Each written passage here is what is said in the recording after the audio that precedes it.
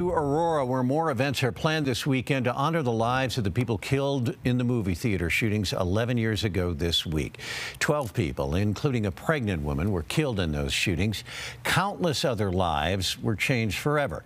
Tonight, our Michael Abeyta, a member of the Aurora community, shows us how one survivor hopes to help others this weekend. 11 years ago, Zach Goldich was shot in one of Colorado's worst mass shootings. Now he's giving back to the community he loves.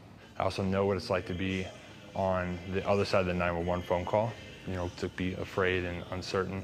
South Metro firefighter Zach Goldich has led an eventful life. He was shot in the Aurora theater shooting in 2012.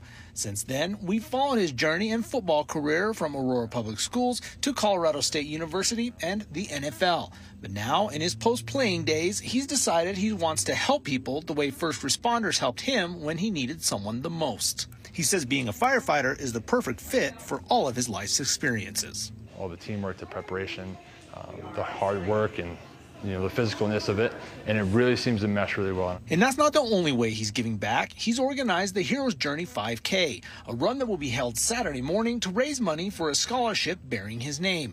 It started last year on the 10th anniversary of the shooting. And we thought that a 5K was going to be a great way to involve the community and get everyone up and moving in a way just to kind of celebrate how far we've come as the city of Aurora. And even though it was a lot of work, he says it was important for him to bring it back this year for the community. I still see support year after year after year, and for us to put together this event to kind of celebrate the people who have supported us, the heroes that helped us, and those who have overcome the adversity and now are the heroes to other people who battle adversity.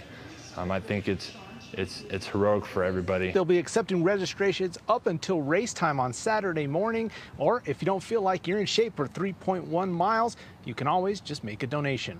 In Aurora, Michael Abeyta, covering Colorado First. All right, Michael, thank you very much. So much pain after all these years. Michael lives in Aurora and wants to share the stories of those making an impact there. You can send him your story ideas by calling 303-863-TIPS, or you can send us those ideas through cbscolorado.com. Now, coming up.